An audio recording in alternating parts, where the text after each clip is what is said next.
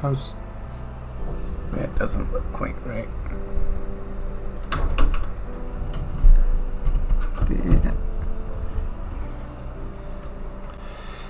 Because that's not quite right. We'll leave them.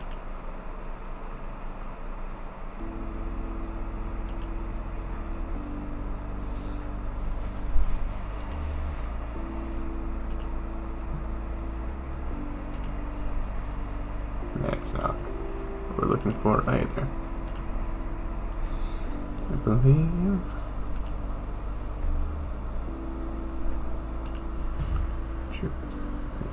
Screen share. We want to screen share just this screen.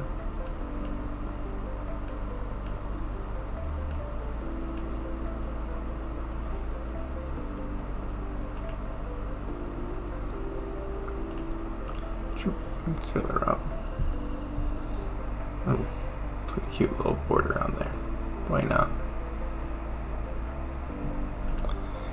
Make our own.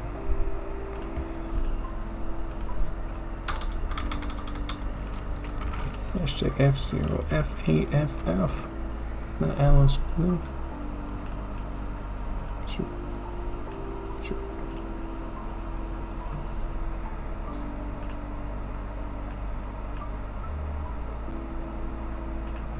We're there. Cool. We're out of the starting time. We're 20 minutes late anyways, but you know, sometimes that's how it be. Sometimes I can see right through myself. Sometimes. There. That's better.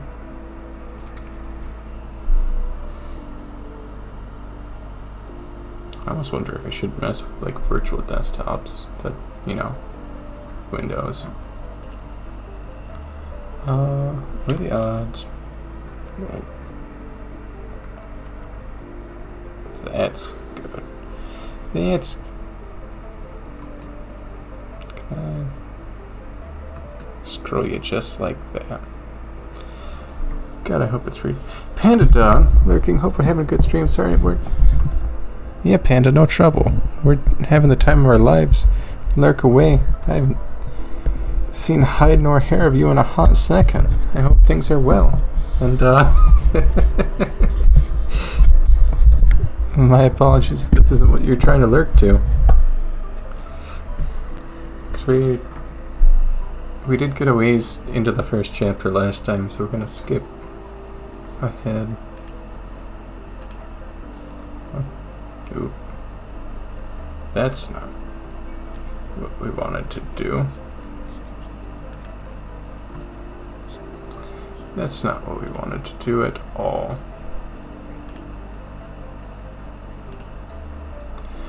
So we wanted... Where were we?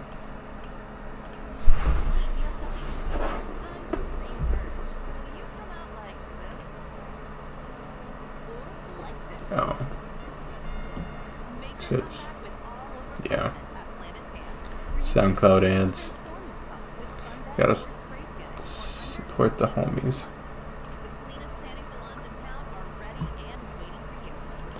Gotta support the homies.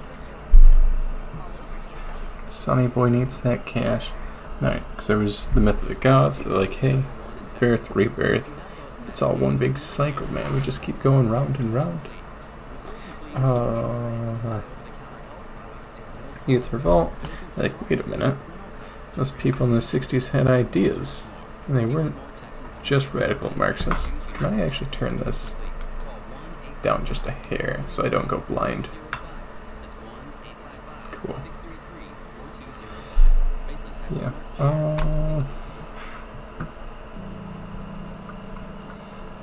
Do. Man destroyed this world, man can create this world. I don't know what it takes.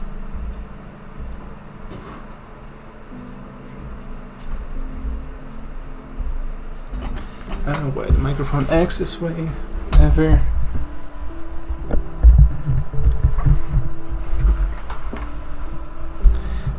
We'll raise her up so it's a little easier. I hope things are audible. I can't. Shoot. Like, every period. It's the Renaissance. There's gotta be a better way to, like, dark mode it. Like, invert the colors. No, well. Every period since the Renaissance, like, yeah. Science is great. Yeah. What if society was great to match science? I believe we're up to monkeys.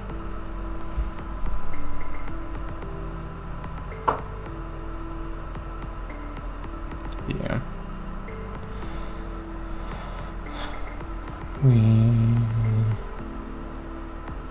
Sure. I think we're about here.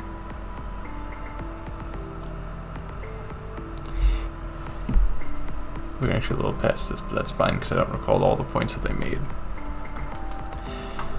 And to distinguish ecology from the environmentalism and from abstract, often obfuscatory definitions of the term, I must return to its original uses and explore its direct relevance to society. To quite... I don't know why the cursor looks like that. Can I...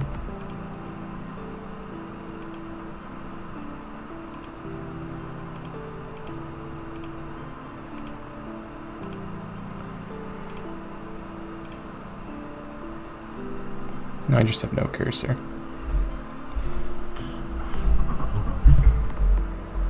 Actually... No.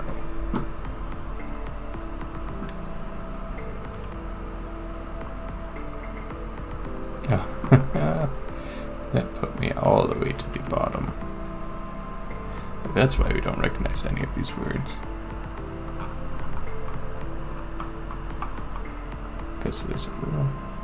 What's inverted? Nope. Man. Bookchin wrote so many words. Rank, Smith and Gods, birth, rebirth. You love to see it. 60s weren't just a bunch of hippies. I mean, they were, but that's good actually. We have the power to rebuild because we have the power to destroy. To use science because science is good actually.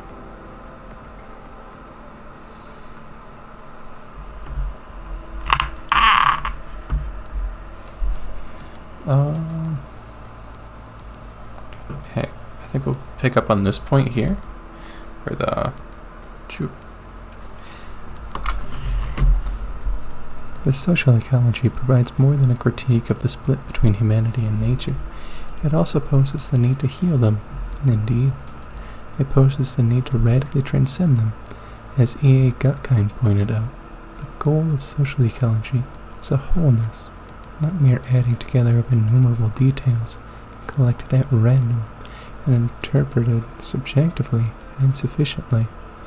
The science deals with social and natural relationships in communities or ecosystems, and conceiving them holistically, that is to say, in terms of their mutual interdependence, social ecology seeks to unravel the forms and patterns of interrelationships that give intelligibility to a community, be it natural or social.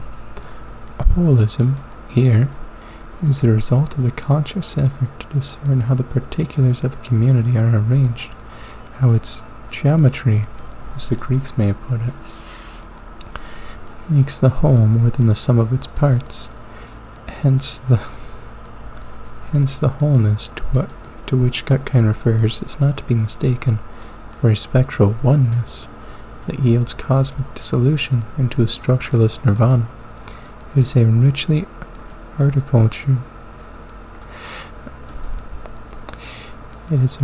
articulated structure with history and internal logic of its own. History, in fact.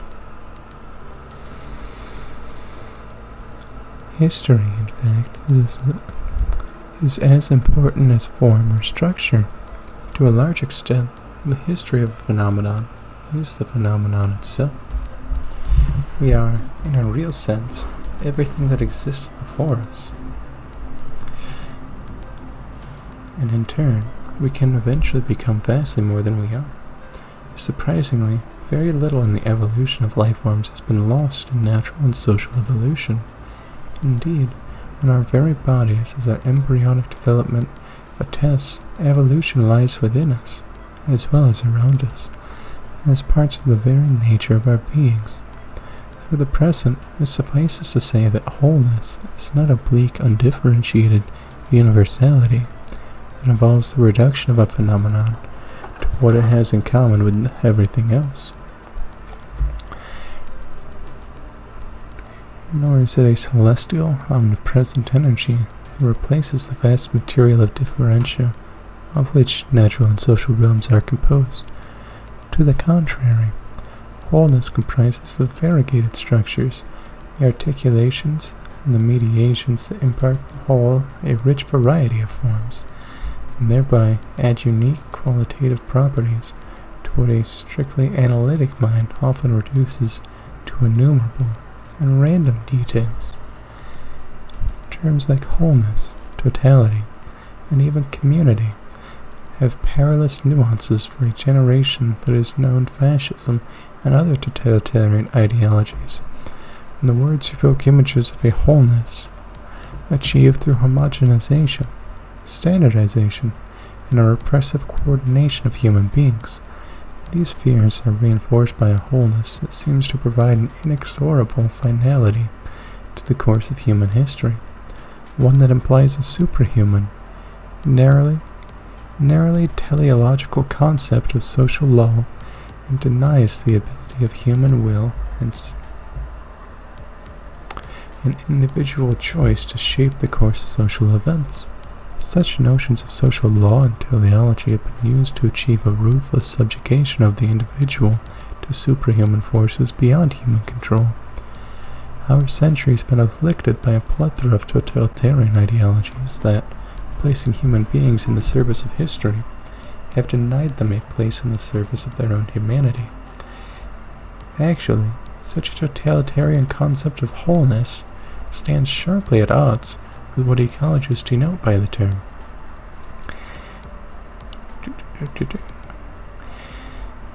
In addition to comprehending its heightened awareness of form and structure, we now come to an important tenet of ecology. Ecological wholeness is not innumerable. It's a good one. It's important. It's good stuff. In addition to comprehending its heightened awareness of form and structure, we now come to a very important tenet of ecology.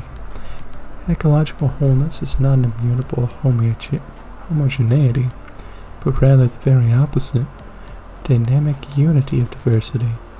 In nature, balance and harmony are achieved by ever-changing differentiation, by ever-expanding diversity. Ecological stability, in effect, is a function not of uniformity.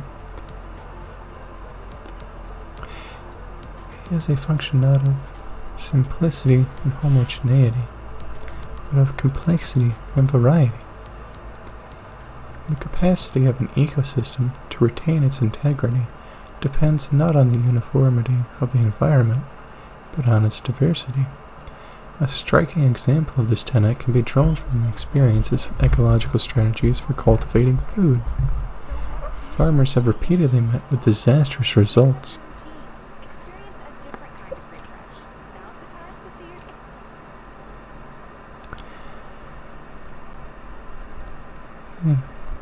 Farmers have repeatedly met with disastrous results because of the conventional emphasis on a single crop, approaches to agriculture or monoculture, To use a widely accepted term for the endless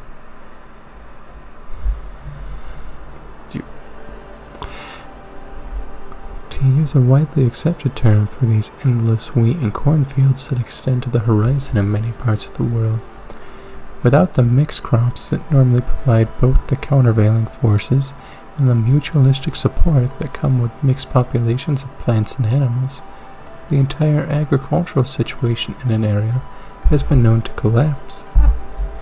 Benign insects become pests because their natural controls, including birds and small mammals, have been removed. The soil, lacking earthworms, nitrogen-fixing bacteria, and green manure in sufficient quantities, is reduced to mere sand, a mineral medium for absorbing enormous quantities of inorganic nitrogen salts, which were originally supplied more cyclically and timed more appropriately for crop growth in the ecosystem. In reckless disregard for the complexity of nature and for the subtle requirements of plant and animal life, the agricultural situation is crudely simplified. Its needs must now be satisfied by a highly soluble synthetic fertilizer. Its needs must now be satisfied by highly soluble synthetic fertilizers that percolate into the drinking waters by dangerous pesticides that remain as residues in food. A high standard of food cultivation that was once achieved by diversity of crops and animals, one that was free of lasting toxic agents, and probably more healthful nutritionally, is now barely approximated by single crops whose main supports are toxic chemicals and highly simple nutrients. If we assume that the thrust of natural evolution has been toward increasing complexity, that the colonization of the planet by life has been possible only as a result of biotic variety, a prudent rescaling of man's hubris should call for caution in disturbing natural processes. These living things, emerging ages ago from their primal aquatic habitat to colonize the most inhospitable areas of the earth, have created the rich biosphere that now covers it. And it's been possible only because of life's incredible mutability and the enormous legacy of life forms inherited from its long development. Many of these life forms, even the most primal and simplest. Blackfire, welcome in. We're all about that ecology, you know? And what if we didn't destroy the planet? 'Cause modern farming's kind of messed up.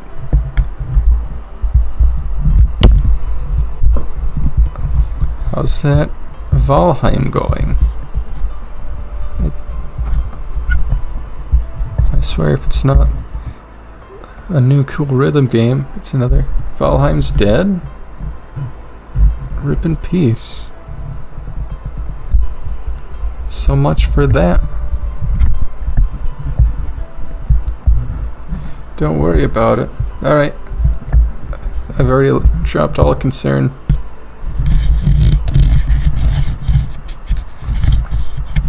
You know what we should be concerned about? Monoculture farming. It's like, yeah man, what if we just take out everything that lives there? Now corn lives there. That isn't great.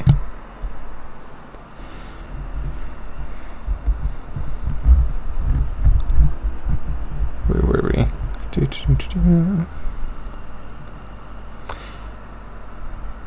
Heck.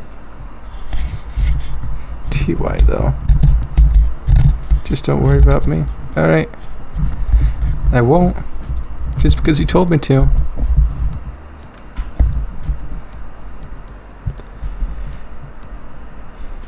Heck, man. The living things, emerging ages ago from their primal aquatic habitat to colonize the most inhospitable areas of Earth, have created the rich biosphere that now covers it has been possible only because of life's incredible mutability and the enormous legacy of life forms inherited from its long development. Many of these life forms, even the most primal and simplest, have never disappeared, however much they've been modified by evolution.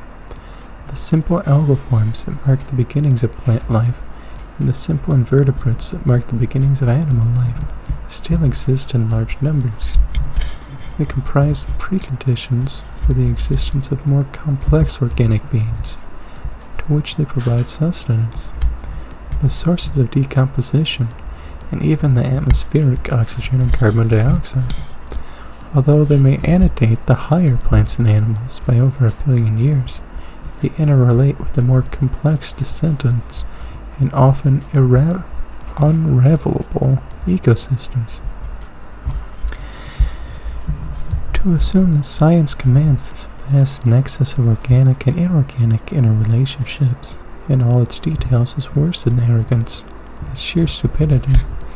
If unity and diversity forms one of the cardinal tenets of ecology, the wealth of biota that exists in a single acre of soil leads us to still another ecological tenet: the need to allow for a high degree of natural spontaneity. The compelling dictum, respect for nature, has concrete implications.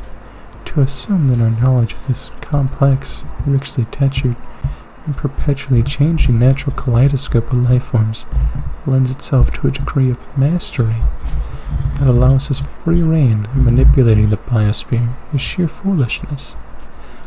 Thus, a considerable amount of leeway must be permitted for natural spontaneity, for the diverse biological forces that yield a variegated ecological situation. Working with nature requires...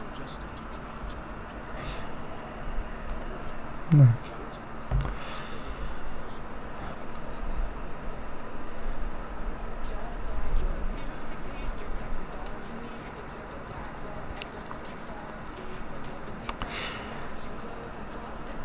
Man.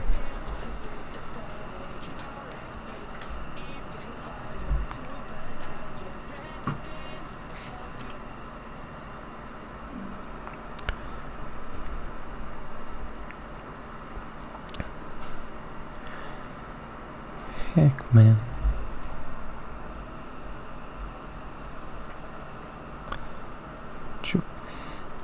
I hardly mean that we must surrender ourselves to a mythical nature that is beyond all human comprehension and intervention, a nature that demands human awe and subservience.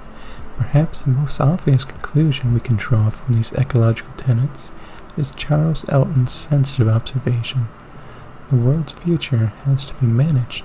This management would not be just like a game of chess, but more like steering a boat.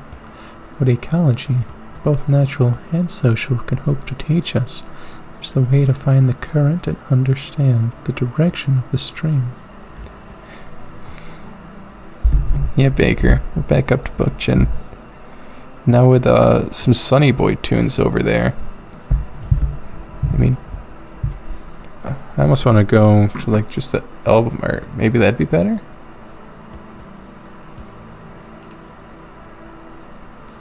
So...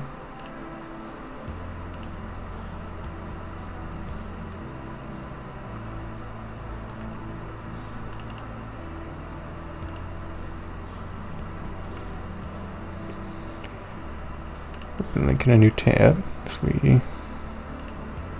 I just want this image.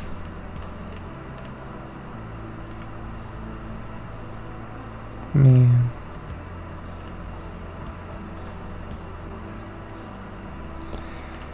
I just want that image because it looks so cool.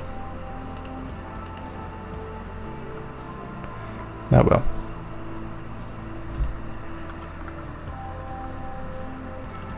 Ooh, I can't full screen both monitors.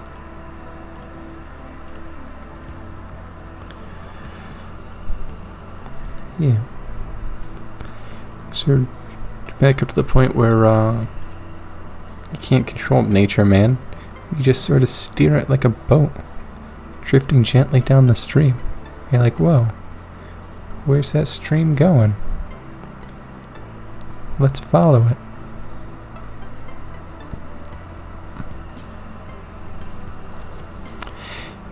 And what ultimately distinguishes an ecological output?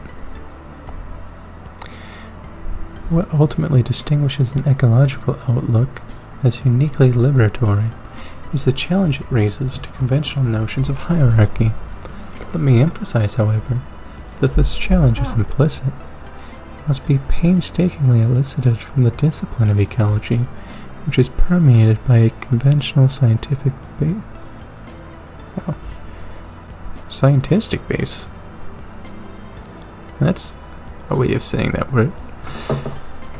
Ecologists are rarely aware that their science provides strong philosophical underpinnings for a non-hierarchical view of reality. Like many natural scientists, they resist philosophical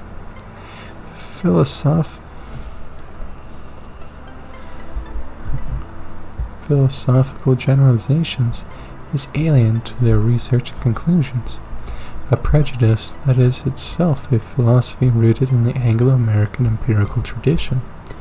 Moreover, they follow their colleagues in other disciplines and model their notions of science on physics. This prejudice, which goes back to Galileo's day, has led to a widespread acceptance of systems theory in ecological circles. While systems theory has its place in the repertoire of science, it can easily become an all-encompassing, quantitative, reductionist theory of energetics if it requires preeminence over qualitative descriptions of ecosystems, that is, descriptions rooted in organic evolution, variety, and holism. Whatever the merits of systems theory as an account of energy flow through an ecosystem, the primacy it gives to this quantitative aspect of ecosystem analysis fails to recognize life forms as more than consumers and producers of calories. Need water.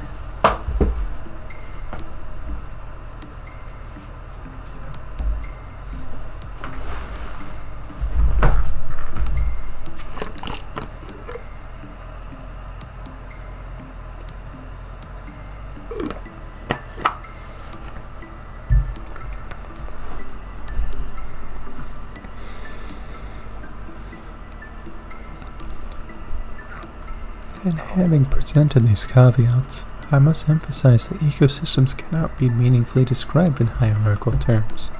Whether plant-animal communities actually contain dominant and submissive individuals within a species can be argued at great length.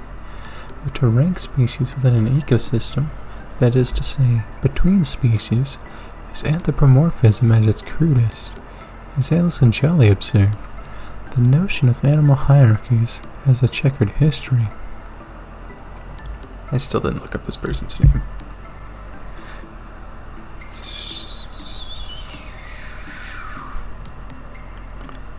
That's okay, because we can look it up.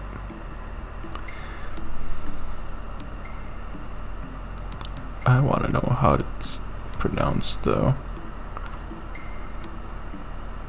Man.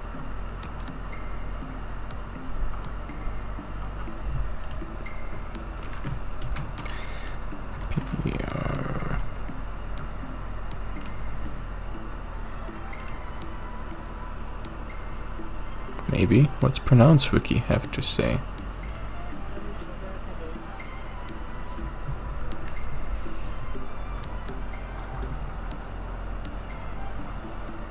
Can't hear anything over Sunny Boy.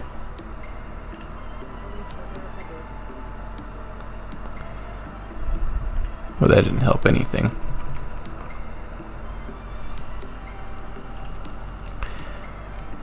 Chanderoup Ebe? I feel like the second E is pronounced.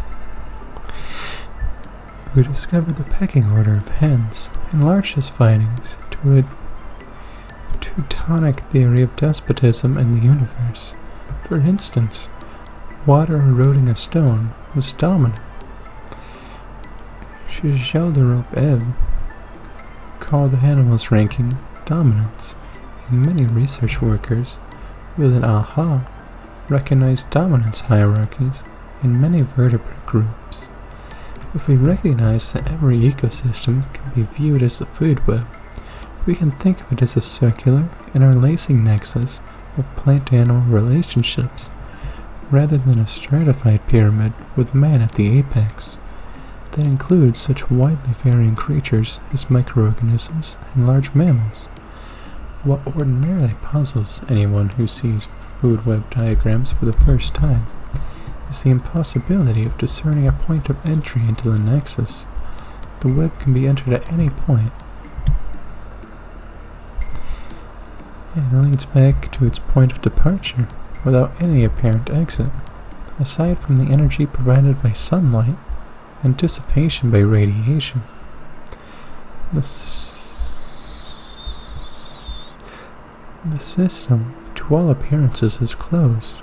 Each species, be it a form of bacteria or a deer, is knitted together in a network of interdependence.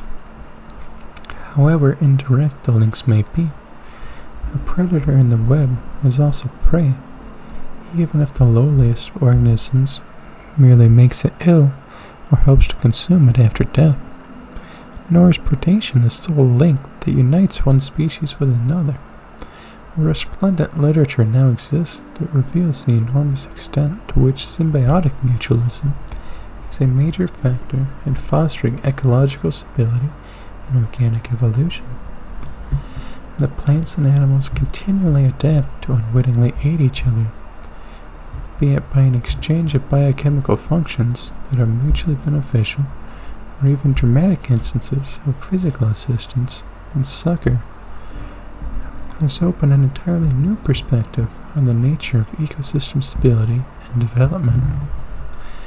The more complex the food web, the less unstable it will be if one or several species are removed. Hence, enormous significance must be given to the interspecific diversity and complexity within a system as a whole. Striking breakdowns will occur in simple ecosystems, such as Arctic and desert ones, say, if wolves that control foraging animal populations are exterminated, or if a sizable number of reptiles that control rodent populations in arid ecosystems are removed. By contrast, the great variety of biota that populate temperature and tropical ecosystems can afford losses of carnivores or herbivores without suffering major dislocations.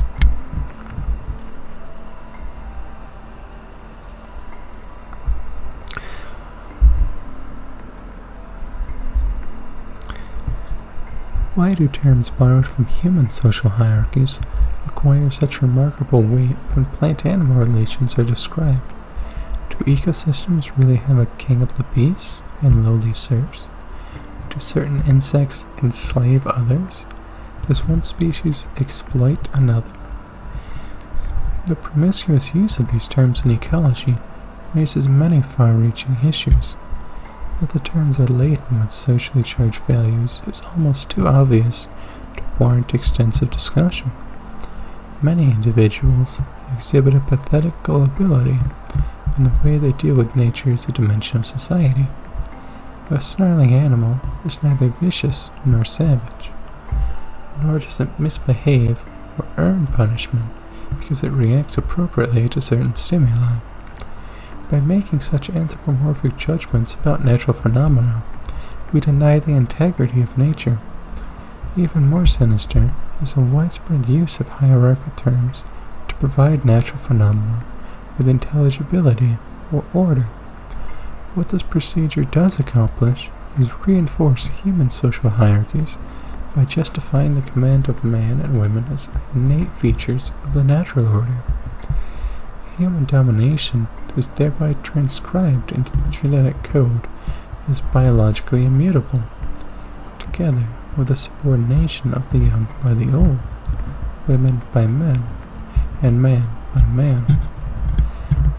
The very promiscuity with which hierarchical terms are used to organize all differentia in nature is inconsistent. A queen bee does not know she is a queen.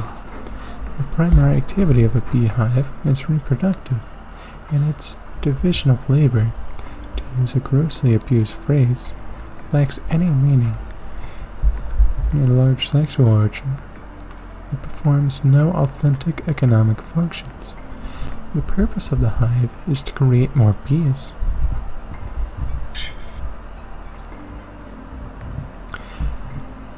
The honey that animals and people acquire from it is a natural largesse.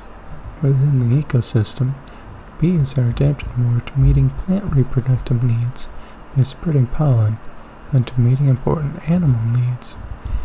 The analogy between a beehive and a society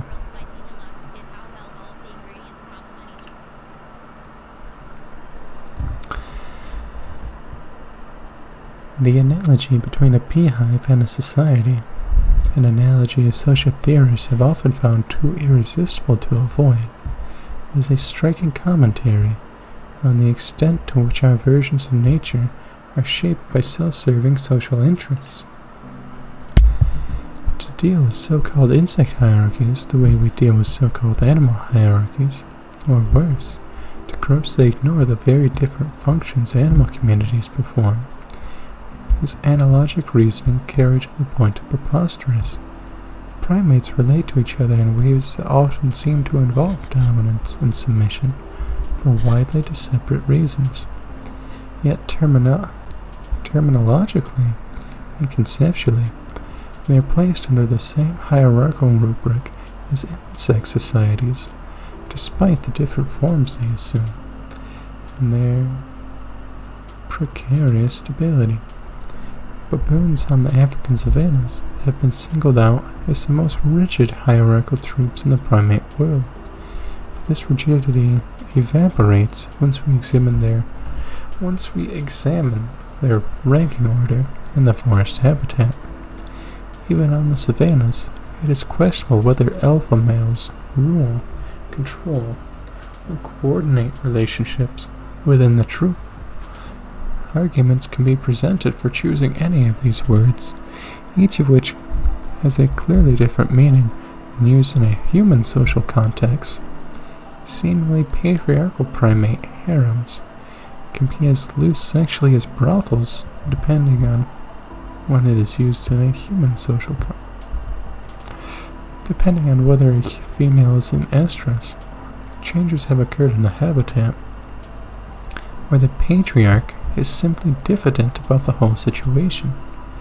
Baboons, it's worth noting, are monkeys, despite the presumed similarity of their savanna habitat to that of early hominids.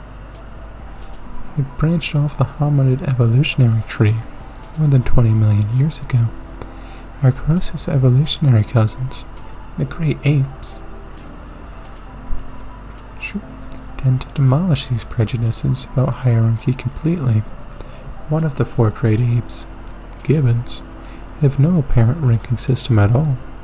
Chimpanzees, regarded by most primatologists as the most human-like of all apes, form such fluid kinds of stratification, and depending upon the ecology of the area, which may be significantly affected by research workers, establish such unstable types of association that the word hierarchy becomes an obstacle to understand their behavioral characteristics.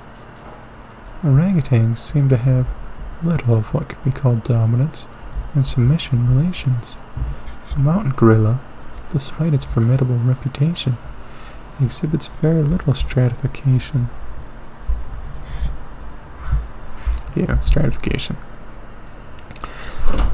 Except for the predator challenges and internal aggression. All these examples help justify at least Boulding's complaint that the primate behavior model, favored by overly hierarchical and patriarchal writers on animal-human parallels, is based more on the baboon, not the gibbon. In contrast to the baboon, observes Boulding, the gibbon is closer to us physically, and one might add, on a primate evolutionary scale.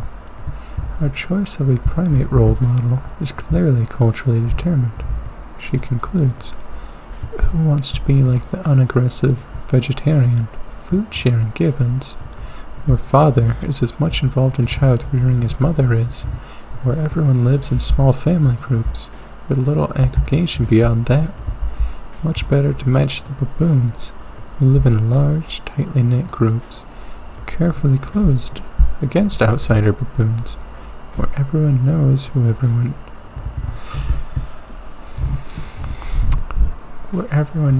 is in charge, where mother looks after the babies while father is out hunting and fishing.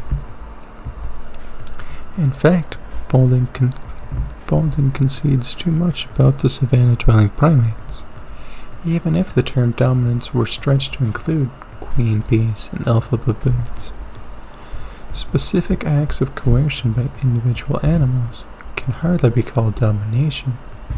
Acts do not constitute institutions. Episodes do not make a history. And highly structured insect behavioral patterns, rooted in instinctual drives, are not too inflexible to regard. Highly structured insect behavioral patterns, rooted in instinctual drives, are too inflexible to be regarded as social. Unless hierarchy is used in Sheldrop-Ebb's cosmic sense, dominance and submission must be viewed as institutionalized relationships that living things literally institute or create, but which are neither ruthlessly fixed by instinct on the one hand, nor idiosyncratic on the other.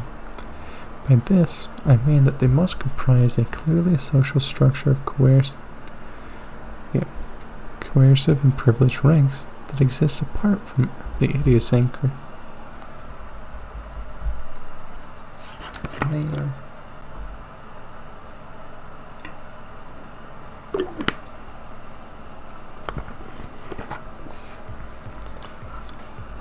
It's difficult saying words for a period of time.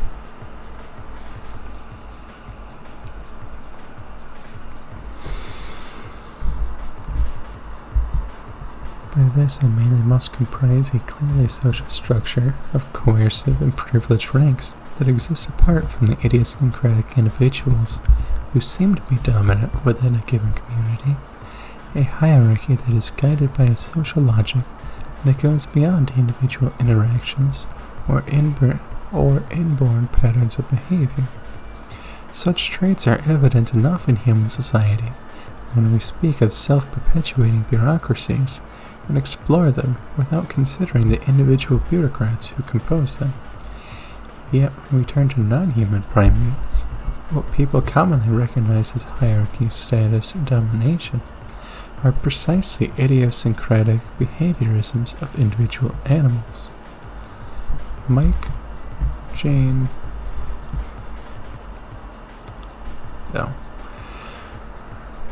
and Jane von Lewitt-Goodall's alpha chimpanzee acquired his status by rambunctiously charging upon a group of males while noisily hitting 2 empty kerosene cans, at which point in her narrative, Van Lewitt-Goodall wonders, would Mike become an alpha male without the kerosene cans? She replies that the animal's use of man-made objects is probably an indication of superior intelligence, whether such shadowy distinctions in intelligence, rather than aggressiveness, willfulness, or arrogance, produce an alpha male is not evidence more of the subtle projection of historically conditioned human values on a primate group than the scientific objectivity that ethology likes to claim for itself. Cool. Now, I almost feel like we need some sort of break every now and again. I suppose we can, at the very least, maybe play this.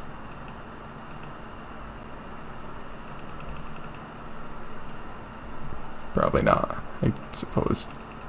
Come on. Oh.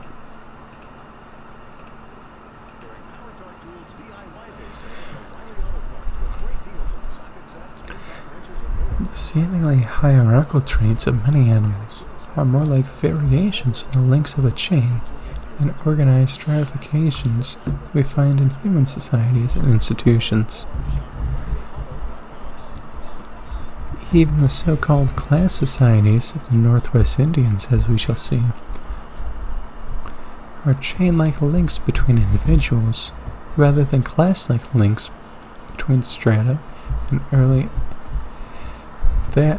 Euro-American invaders, so naively projected on Indians from their own social world. If acts do not constitute institutions, and episodes do not constitute history, individual behavioral traits do not form strata or classes. Social strata are made of sterner stuff. They live a life of their own, apart from the personalities who give them substance.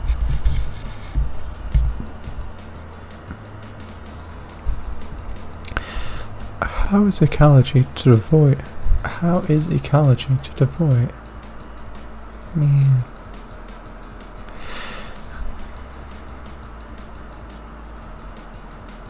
Man. How is ecology to avoid the analogic reasoning that has made so much of ethology and sociobiology seem like spacious projections of human society into nature, I wonder? Yeah, we can just do that.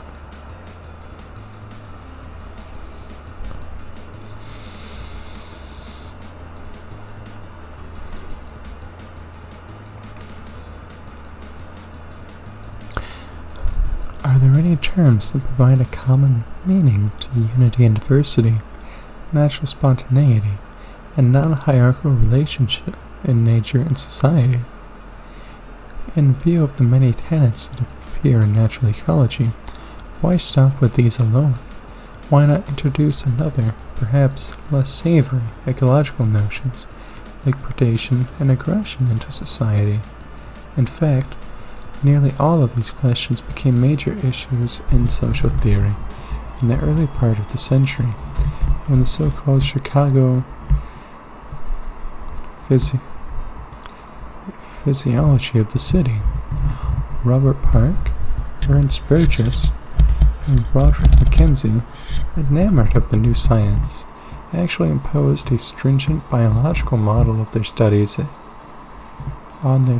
of Chicago, with a forcefulness and inspiration that dominated American urban sociology for 2 generations.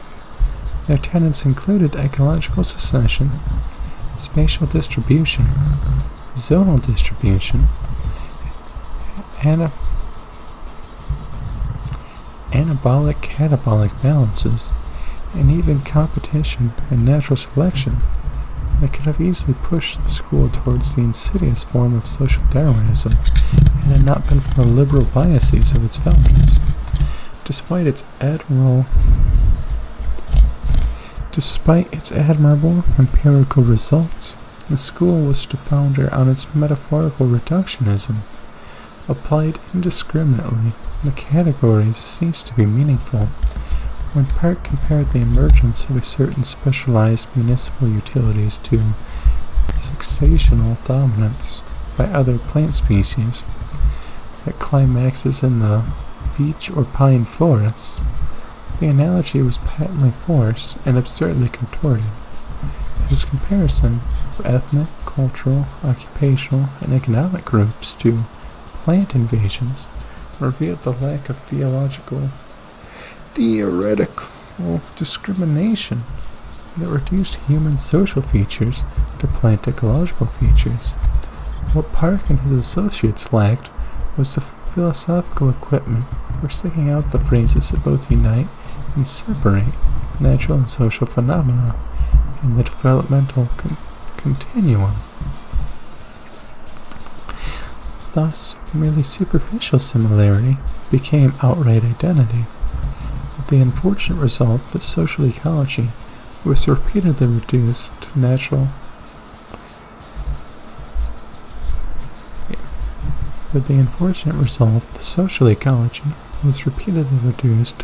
ecology, the richly mediated evolution of the nature into the social, could have been used to yield a meaningful selection of ecological categories was not part of the school's theoretical equipment. However, we ignore the way human social relationships transcend plant-animal relationships. Our views tends to bifurcate in two erroneous directions. Either we succumb to the heavy-handed dualism that harshly separates the natural from the social, or we fall into a crude reductionism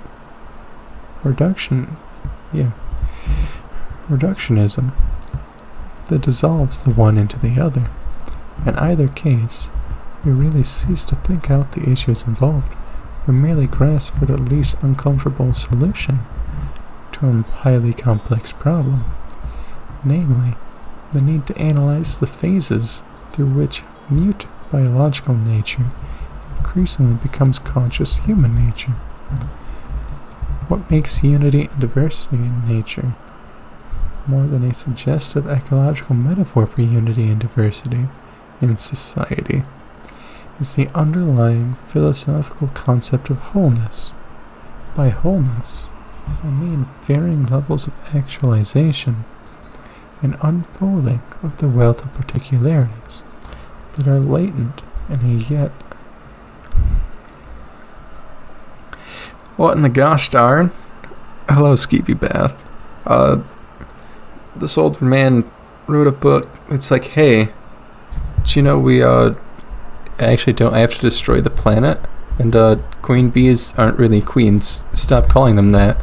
They don't rule things. That's not how it works. And I hope you don't mind I'm using your music as the backtracking, because, you know, you make good music. We'll even go back to Love Junkie.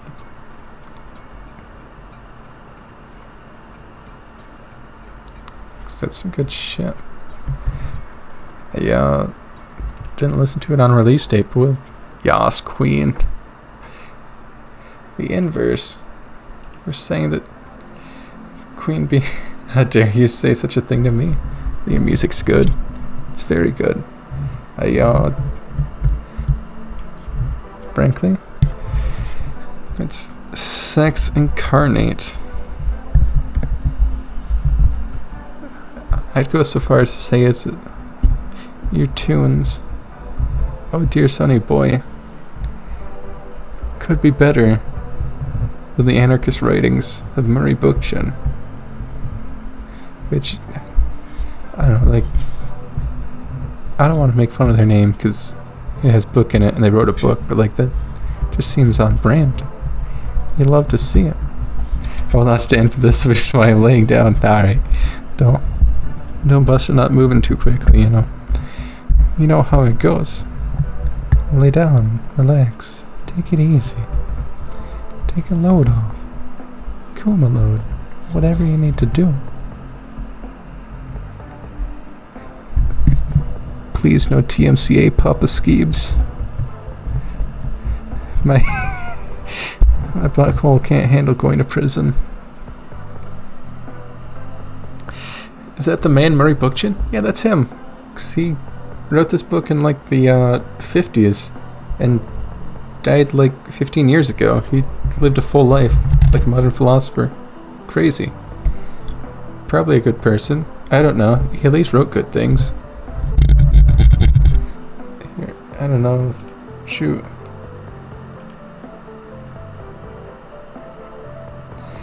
What if I... Because I know... Yikes. Those words are a little dark. What if we do that?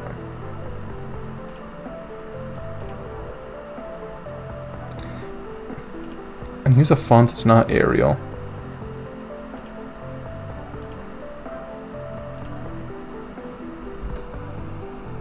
I feel like that's still a little...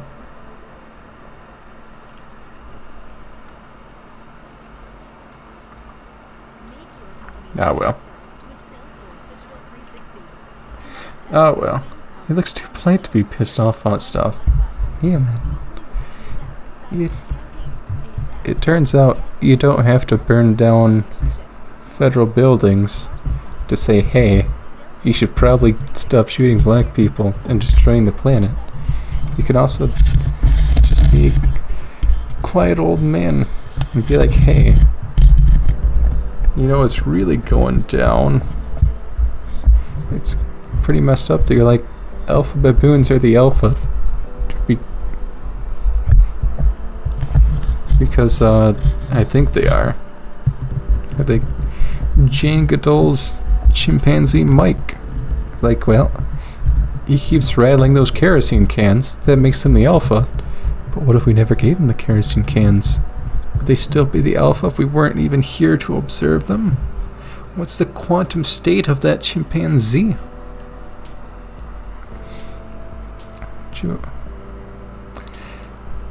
What makes unity and diversity in nature more than a suggestive ecological metaphor for unity and diversity in society is the underlying philosophical concept of wholeness. By wholeness, I mean varying levels of actualization and unfolding of the wealth of particularities that are latent in a as-yet undeveloped potentiality. This potentiality may be a newly planted seed, a newly born infant, a newly born community, or a newly born society. When Hegel describes in his famous passage the unfolding of human knowledge in biological terms, the fit is almost exact. The bud disappears in the bursting forth of the blossom, and one may say the former is refuted by the latter. Similarly, when the fruit appears, the blossom is shown up in its turn as a false manifestation of the plant. The fruit now emerges as the truth of it instead. These forms are not just distinguished from one another, they also supplant one another as truly incompatible, yet at the same time, their fluid nature makes them moments of an organic unity, in which they not only do not conflict, but in which each is as necessary as the other, and this mutual necessity alone constitutes the life of the whole. I have turned to this remarkable passage because Hegel does not mean it to be merely metaphoric. His biological example is a social subject matter converge in ways that transcend both. Notably, as similar aspects of a larger process, life itself, as distinguished from the non-living, emerges from the inorganic latent with all the particularities that is eminently produced from the logic of its most nascent forms of self-organization. So do society, as distinguished from biology, humanity is distinguished from animality, and individuality is distinguished from humanity. It is no spiteful manipulation of Hegel's famous maxim, "The true is the whole," to declare that the whole is the true. One can take this reversal of terms to mean that the true lies in the self-consummation of a process through its development, in the flowering of its latent particularities, into the fullness or wholeness, just as the potentialities of a child achieve expression in the wealth of experiences and the physical growth that enter into adulthood.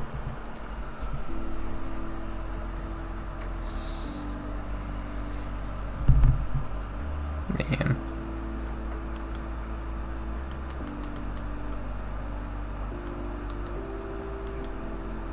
Lighting. Ah well. We must not get caught up in the direct comparisons between plants, animals, and the human beings, or between animal-plant ecosystems and human communities. None of these is completely congruent with another. We would be regressing in our views to those of Park, Burgess, and Mackenzie, not to mention our current bouquet of sociobiologists, were we lax enough to make this equation. It is not in the particulars of differentiation that plant-animal communities are ecologically united with human communities, but rather in the logic of differentiation, wholeness is in fact completeness. The dynamic stability of the whole derives from a visible level of completeness in human communities, as in climax ecosystems. What unites these models of wholeness and completeness, however different they are in the same unifying process, the same dialectic, that a particular social form is whole and complete. When wholeness and completeness are viewed as a result of an immanent dialectic within phenomena, we do no more violence to the uniqueness of these phenomena than the principle of gravity does violence to the uniqueness of objects that fall within its lawfulness. In this sense, the ideal human roundedness, a product of the rounded community, is the legitimate heir to the ideal of a stabilized nature, a product of the rounded natural environment. Marx tried to root humanity's identity in self-discovery and its productive interaction with nature. But I must add that not only does humanity place its imprint in the natural world and transform it, but also nature places its imprint in the human world and transforms it. To use the language... This is just the opposite of Sam Jackson screaming at you? Excellent, I'm glad.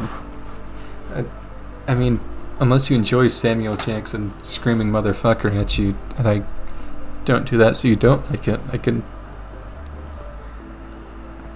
go find a loop of me shouting smegma. That's entertainment.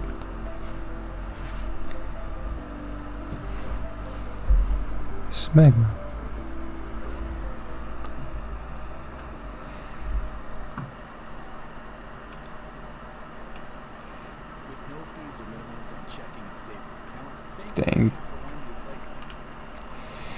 Dang SoundCloud ads. I won't subject you to that. Bunch of realtors want to sell me a house, but they're like, hey, you have no money. Can't believe them. Hey man, don't diss the smeg. I literally built my stream around one joke. It's a good joke. It's a good way to be. Smegma's quality, right? It's gotta be. Like, if it wasn't quality entertainment, people wouldn't come to watch it. It'd be like, wow, look at that dick cheese.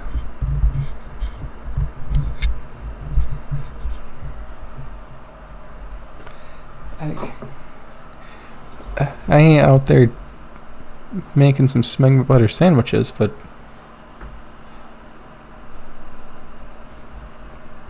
another banger from Sonny Boy. Oh no, I did that thing again.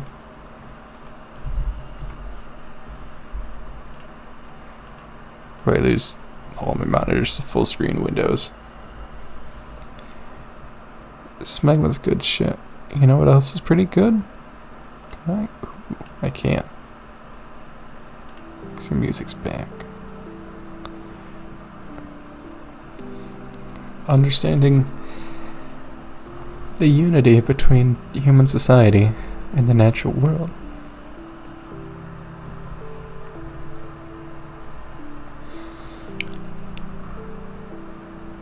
To use a language of hierarchy against itself, it is not only we who tame nature, but also nature who tames us.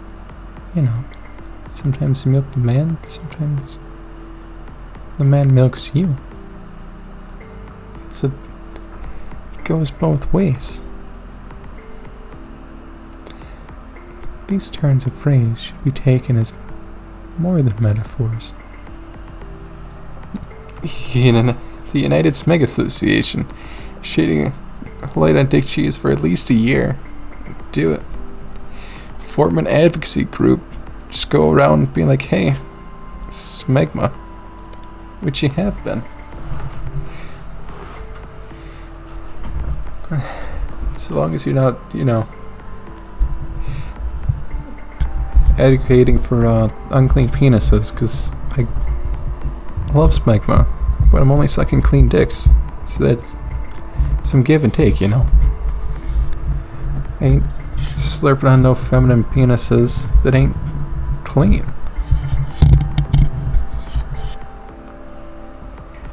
And Desi, do it. Form a super PAC with all your Twitch cash. Turn those Bezos bucks into something useful. Pragmatic, even.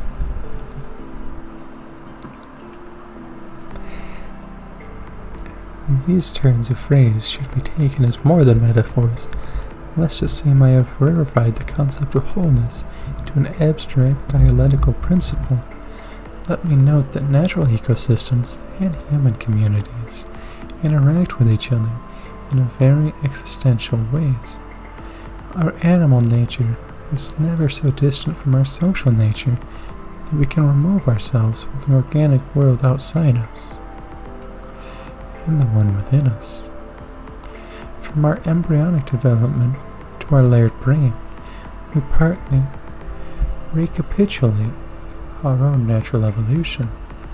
We are not so remote from our primate ancestry that we can ignore its physical legacy in our stereoscopic vision. Acuity of intelligence and grasping fingers. We phase into society as individuals the same way that society, phasing out of nature, comes into itself. These continuities, to be sure, are obvious enough. What is often less obvious is the extent to which nature itself is a realm of potentiality for the emergence of social differentia. Nature is as much a precondition for the development of society, not merely its emergence, as technics, labor, language, and mind. And it is a precondition, not merely in William Petty's sense, that if labor is the father of wealth, nature is its mother. This formula, so dear to Marx, actually slights nature by imparting to it the patriarchal notion of feminine passivity. The affinities between nature and society are more active than we care to admit. Very specific forms of nature, very specific ecosystems, constitute the ground for very specific forms of society. At the risk of highly battle phrase, I may say that a historical materialism of natural development could be written that would transform passive nature, the object of human labor, into active nature, the creator of human labor.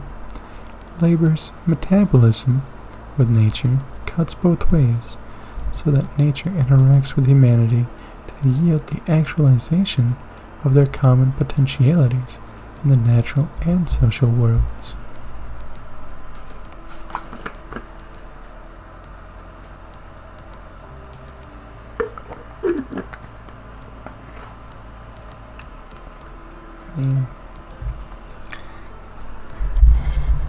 I just keep talking and keep talking.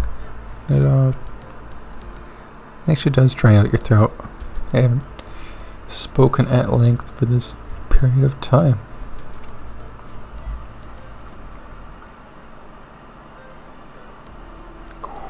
That's a drop. Penwis. Penis. Just straight up penis. Venus? Male genitalia.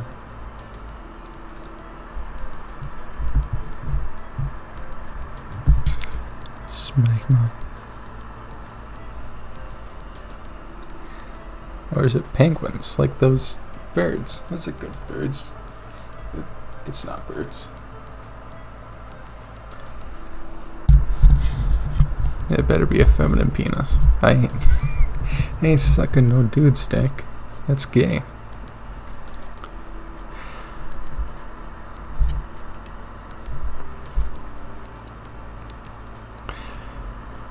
An interaction of this kind in which terms like father and mother strike a false note, can be stated very concretely.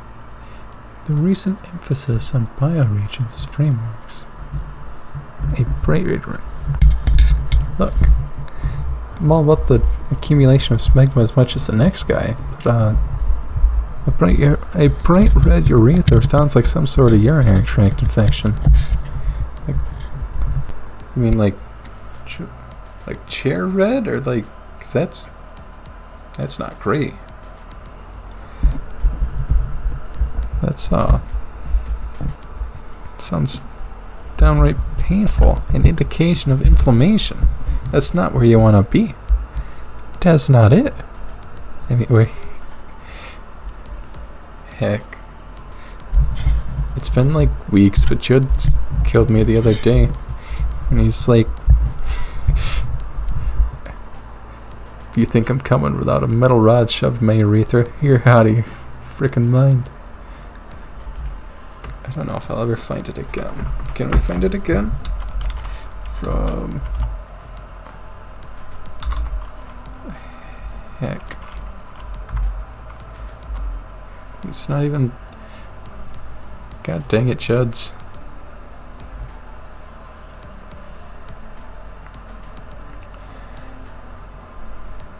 I'm losing my mind. Of course. He's not...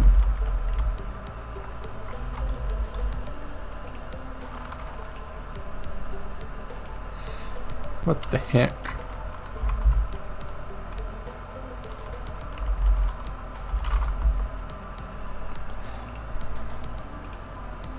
Just blind. 'Cause I can't spell because it's... Do you mind, Discord? I'm trying to use you.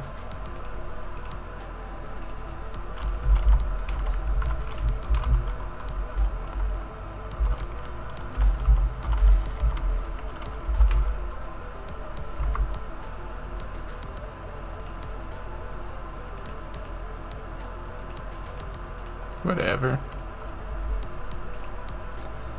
Them diddly dang Discord clients need to be updated. I ain't gonna do that. Can't turn my urethra bright red. I don't dare risk it. I'll celebrate State Farm's alright.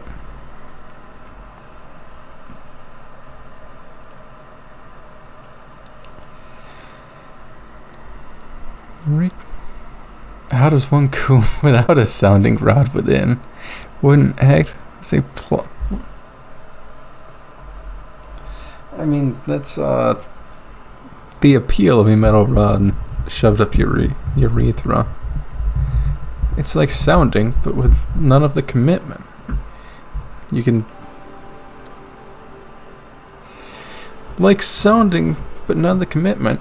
You can sound all by your lonesome. You don't need a second penis. Bitch. There's the infamous double dick dude, but surely that's just a urban legend. There's no way one man could possibly have a second penis. I assume the sounding rod just sort of pops out like a red rocket. Although I haven't tried. There are barriers in cum science that need to be broken.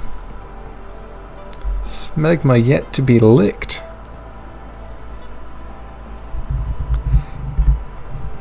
I'm gonna try reading this book with a serious tone again, but don't stop thinking about dick and balls.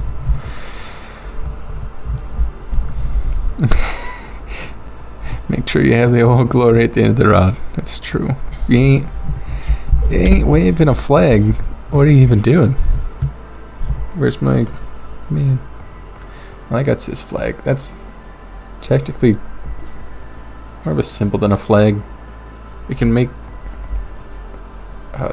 it's backwards because I flipped it, but we can make America green again because it's green, like ecological. I almost want a flag, but at the same time I have no property to hang up Old Glory. You know? Like, where am I gonna put the stars and bars?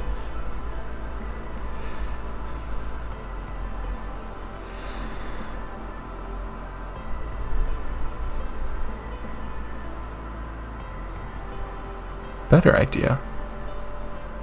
I'm trying to buy property. Why don't I just go put Confederate flags on them?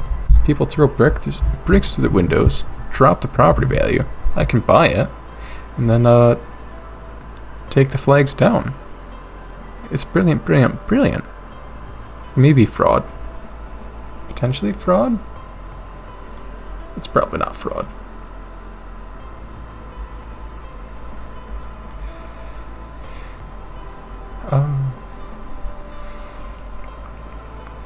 Some big brain stonks, look. Trapped in this fading, pixelated library gives you a lot of time to think about things. Gives you a lot of ability to scheme. I don't know. Because I made this blender last week and I think it looks neat, so I'm going to pop off. It's like, look at that chair. Isn't that a nice chair? Wouldn't you want to curl up in this reading room? Ah, well.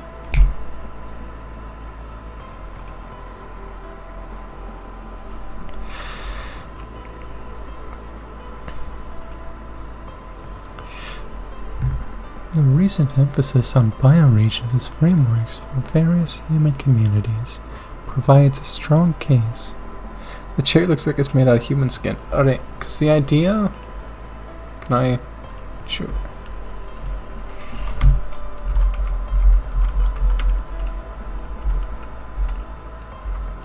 The idea was to make like a thinking chair.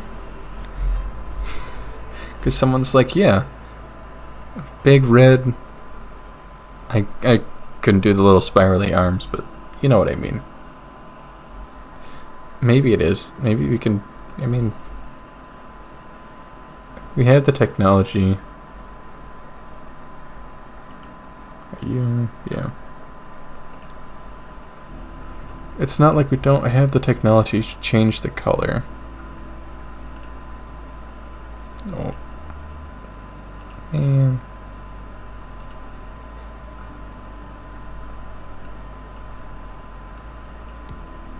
I have to move everything over.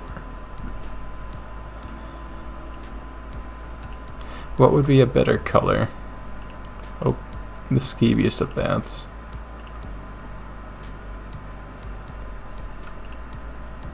Because I do want to like add the lamp to the scene too. It's a good lamp. We are in object mode. I believe it's this cube. And everything else inherits the materials from it. Just material. True. Yep.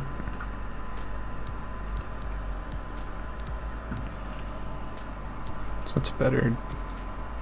I don't know if I can do blue, because then it'll just go to the blue screen. Oh, nice. Shout out to Eldritch Ships. Yeah. Good guys, great company. They probably do things. I don't know. I managed to make a game technically work before going, wow, I don't actually want to make a game like this. I think I'd rather do like later web-based games. Ooh. But good news, we technically can model. Just I don't know how that baby blue would look.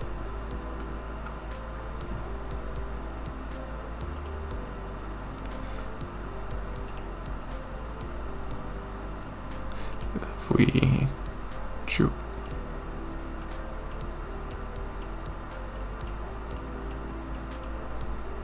Actually, it doesn't look bad.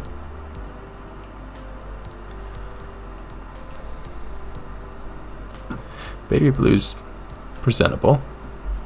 You gotta find that sweet spot of clicker addiction for the monkey brain masses. That's it. And like there's There's no reason I can't make a cookie clicker. There's no reason we can't. Heck, it'd be better than a cookie clicker, because we can make assets like this.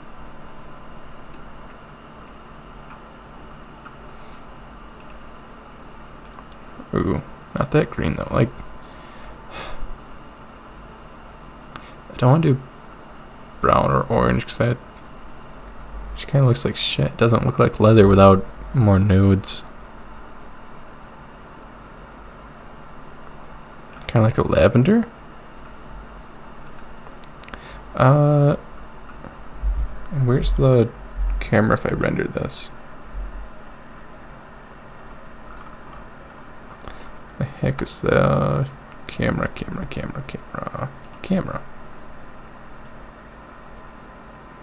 Where is that camera? It's right there. So if we render a single frame.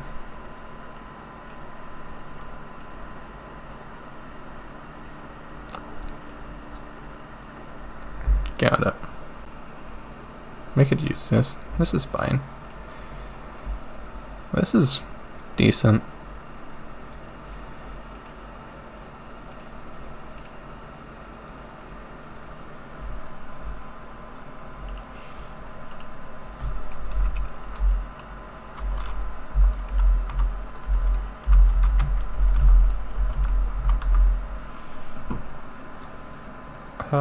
Sure.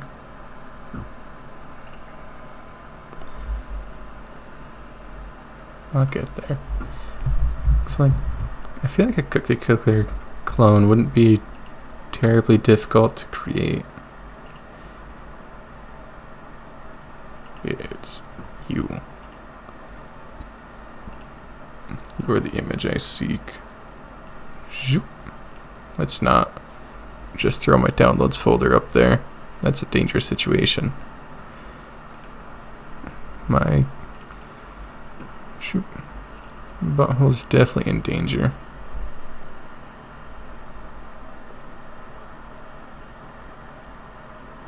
Right.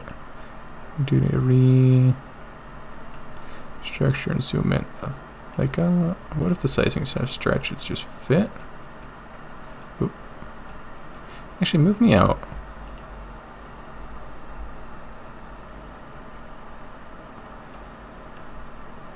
I think I'd want it cropped realistically. Just stretching it out.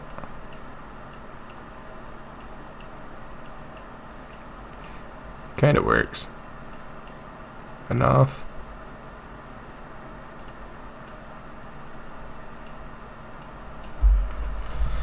I think. Oh, that's a little high.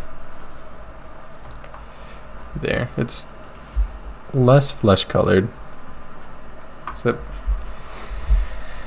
more to your liking? Although now, it's a little high, so it doesn't look like I'm sitting in it. That's fine. That's fine. Sometimes it's how it be. Where? Nowhere. Oh, right.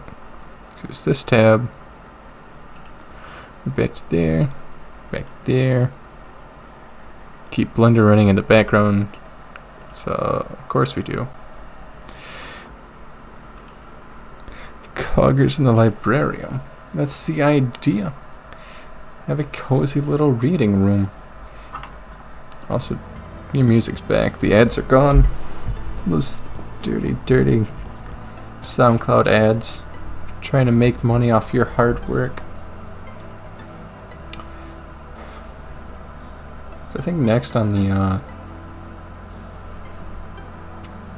list of Blender things to learn is how to make fabric look like fabric, because those are just shapes.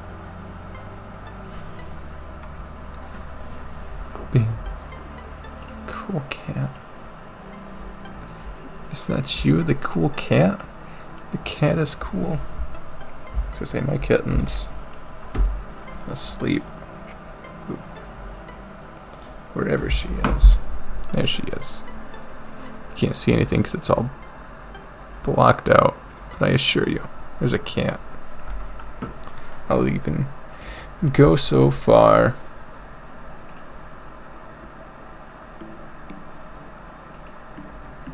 Just turn off the chroma key. Be like, bam. Cat. Can I not hold this sideways? And I inverted everything. How far? That's how close I can get to the kitten. Before we lose everything again. What a good cat. I think you can add textures. Yeah, somehow make it come back. Focus. There's definitely a way to make it more fabric-y. But I haven't tried. So that's where that stands. 'Cause there's like entire feature-length films animated in Blender. Blender's a good tool, probably. So long as I can use it.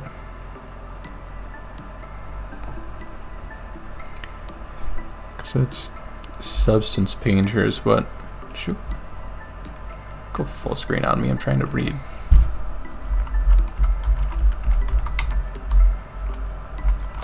Substance Painter. Yeah. But it's... I believe Substance Painter is a... not free to use. But I don't know offhand.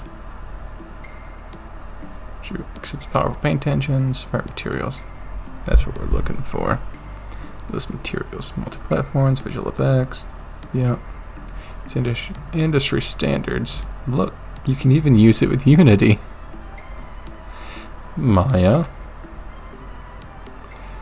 I've never seen Modo before in my life. People use Substance. Yeah. Free to try. I ain't made of money. Just use Blender nodes. It's like, there's no reason you can't. No reason you can't just use Blender nodes.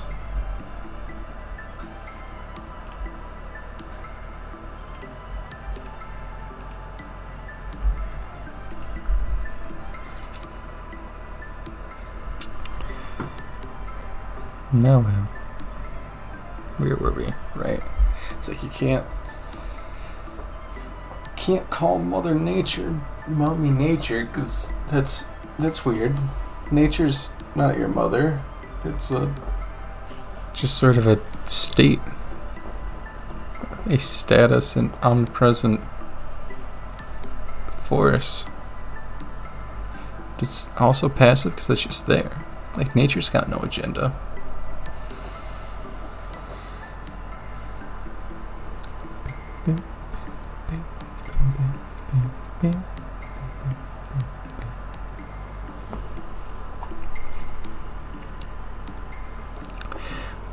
Bioregional requirements and possibilities place a heavy burden on humanity's claims of sovereignty over nature and autonomy from its needs.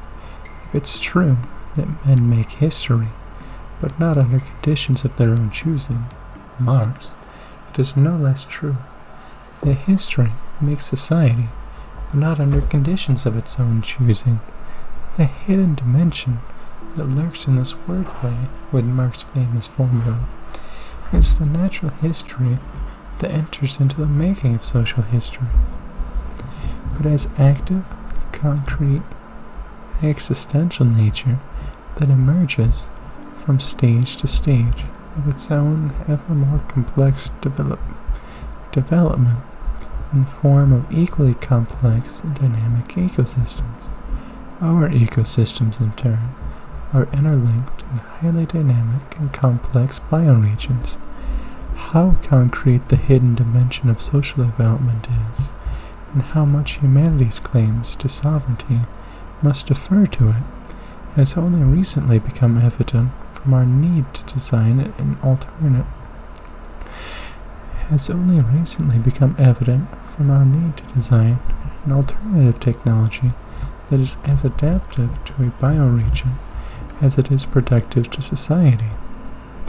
Hence, our concept of wholeness is not a satisfied tapestry of natural and social relations that we can exhibit to the hungry eyes of sociologists. It is a fecund natural history, ever active and ever changing, the way childhood presses toward and is absorbed into youth, and youth into adulthood. Oh, because I think it's been a hot second. Shoot.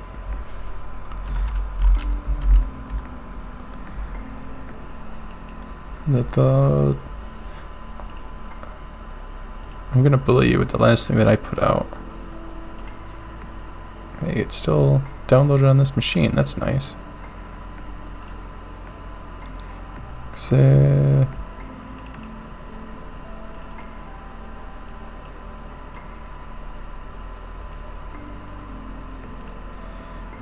I feel like it's gonna take up that monitor. Assuming you still exist.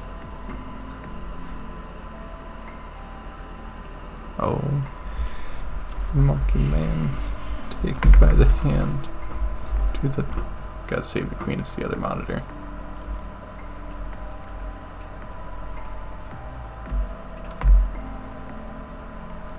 It is the full screen. Uh-oh.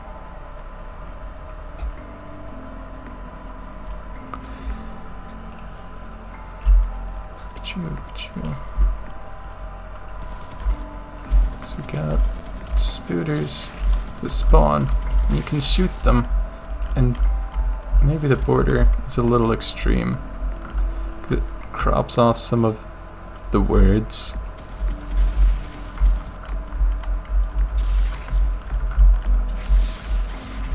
But you can run around and shoot them dead and pick up little health. And oh no, there's new spiders because you killed them all.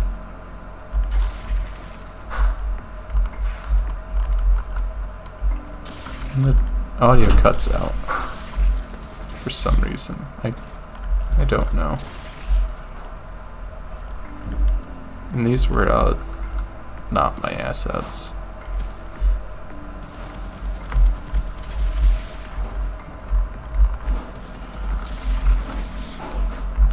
It's certainly something.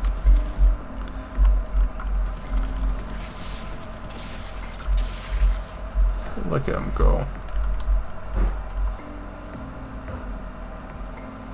Yeah, the attorney isn't great.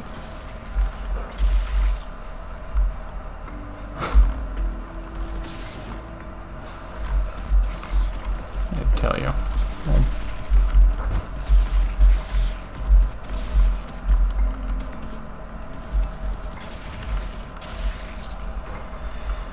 I tell you. I fiddled with it for far too long, and it didn't even make it better.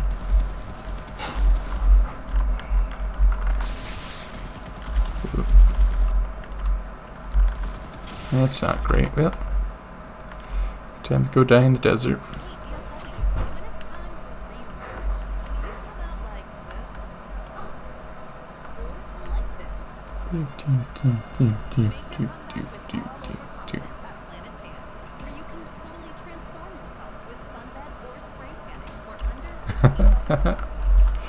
I forgot, I only added the death animation if you're killed by a spider. That's an oversight.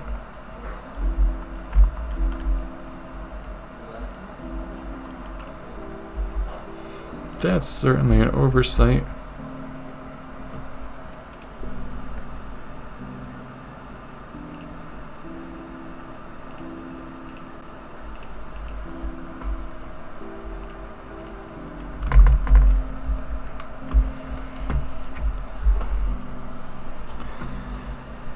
We can kill that too.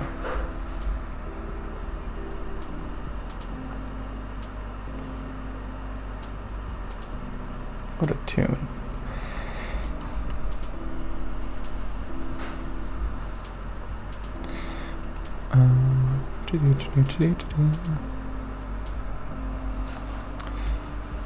Our ecosystems, in turn. Yeah, we'll keep going. No scabious baths. I'm not feeling it. I don't know if it's just the rainfall or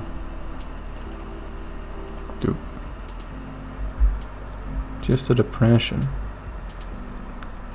But I think it's as good a time as any to go raid. Shoot.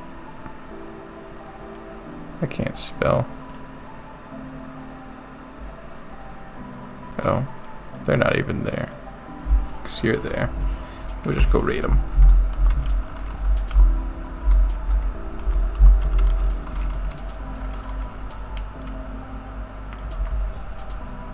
Unless they're not even there. 132. So we'll get out of here.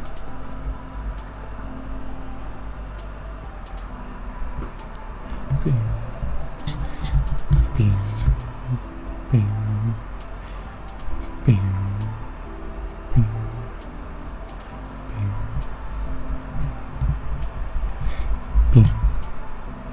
Yeah.